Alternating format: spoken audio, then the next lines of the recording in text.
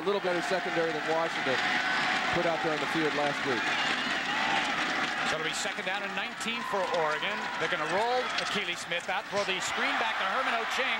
Needs a block. He's got it. Then he cuts back, and it probably cost him a chance to get the first down. Todd, there was rushing block number 5, Damon Griffin, that allowed that screen to get untracked. That was a little bit like the screen against UTEP that Ho-Ching went 50 yards.